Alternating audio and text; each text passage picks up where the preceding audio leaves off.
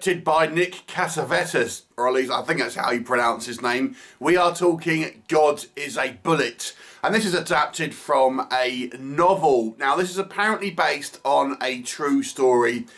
And it's got a pretty good cast. Nikolaj Coster-Waldau, who you may know as Jaime Lannister from Game of Thrones, probably butchered his name as well.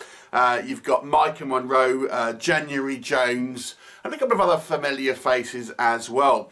Now, this is a kind of action thriller, I guess you would say.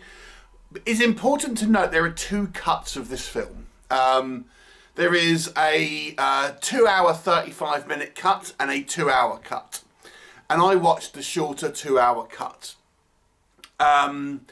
So I'm basing my review of that cut of the movie. Now I understand the longer cut has more kind of character moments, more plot development, things like this. So bear that in mind when we're watching this review. This is for the shorter version of the film.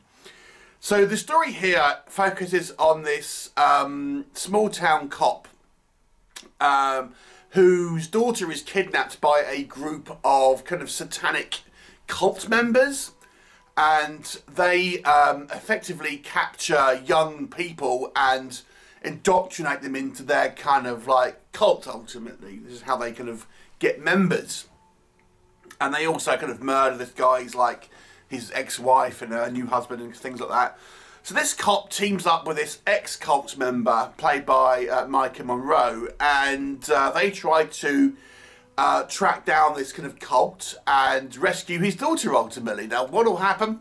You'll have to watch the movie and find out. So let's discuss what I think works in this movie. Now it's quite a hard-hitting movie with some quite brutal violence in there. Now again, I remind I'm talking about the shorter cuts.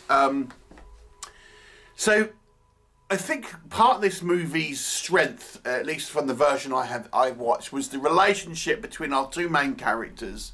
Nikolaj Coster-Waldau's character of the cop, who is from a small town, a man of faith, and his kind of travelling companion, who is this ex kind of cult member, who for her own reasons kind of wants to kind of somewhat redeem herself, I suppose. And they're obviously from extremely different kind of different worldviews, but I really enjoyed the chemistry of these two actors. I think they were very strong and had a great kind of believable relationship that you can kind of see grow through the movie. And I think that is the heart of this movie.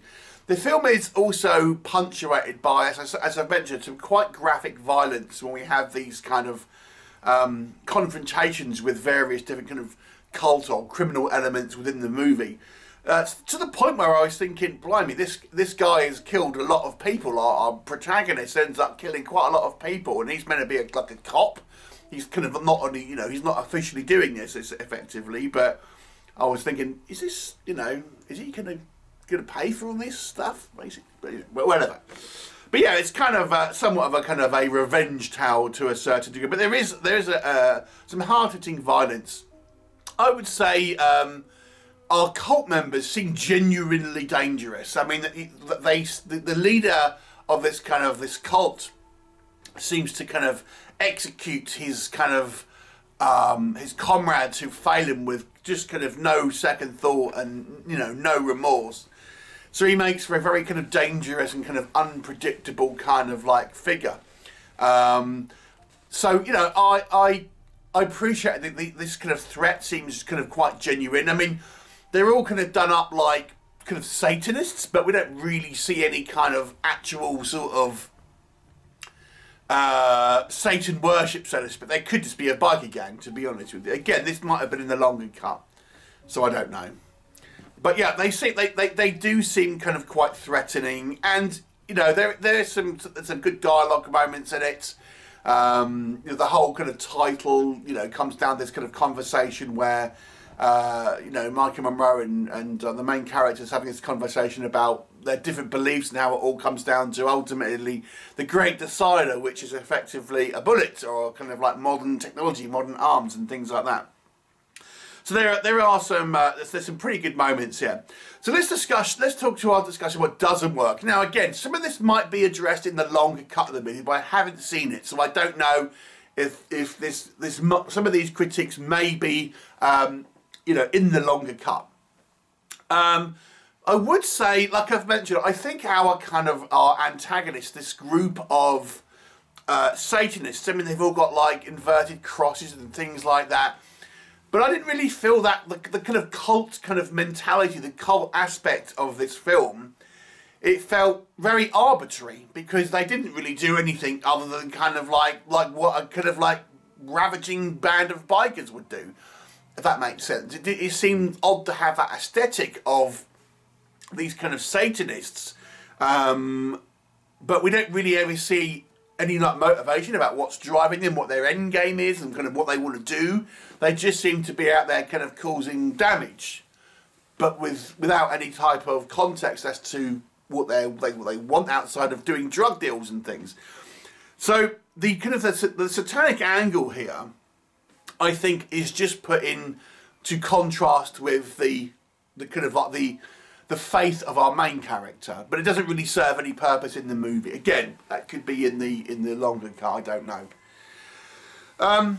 The movie's even this shorter cut is a bit of a longer film, but even then, I have to say there are things here where I felt this movie skipped over pretty quick.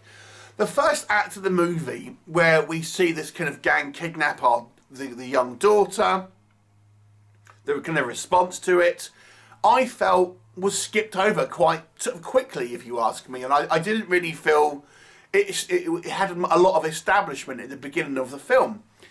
So even at the shorter runtime, the 2-hour runtime, I still felt this movie actually was skipped over certain things, and you know, I would have actually liked to have seen a few more scenes at the beginning of the movie to establish the kind of the relationships, the kind of like the kind of the through timeline and things like this. Things happen at kind of quite a quick pace through the movie, and if you wanted to kind of keep it at the same runtime, there are certain scenes later on in the film that I feel would have been better to cut, that didn't serve as much purpose. But yeah, for me, this setup I felt a little quick. And then as we kind of go through the movie, I felt it feels a little discombobulated in regard to its kind of plot progression.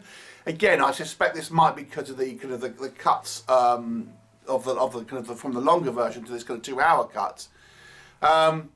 There's one or two instances where I would say the kind of the gore, it's the kind of the CGI like body explosions and blood kind of portray the sort of realism, and it kind of looks a little kind of like CGI at times, which is what they obviously are clearly using.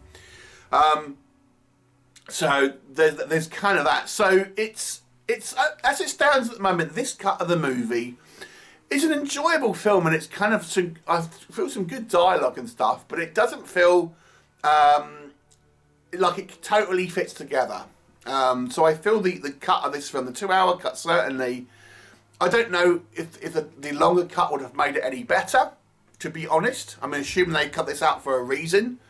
But as it stands at the moment, it feels slightly kind of incoherent, but still kind of quite a well-acted and kind of hard-hitting film that kind of, you know, details survivor's guilt. It details kind of like, you know, Stockholm syndrome and things like this, and the kind of these kind of like disregard for human life that some people end up having. So it's worth a watch, although like I said, it does feel a little bit kind of all over the place. So this is a 6 out of 10 for me. Have you seen it? What did you think of it? Please do leave me a comment, and I shall look forward to seeing you next time. Bye for now.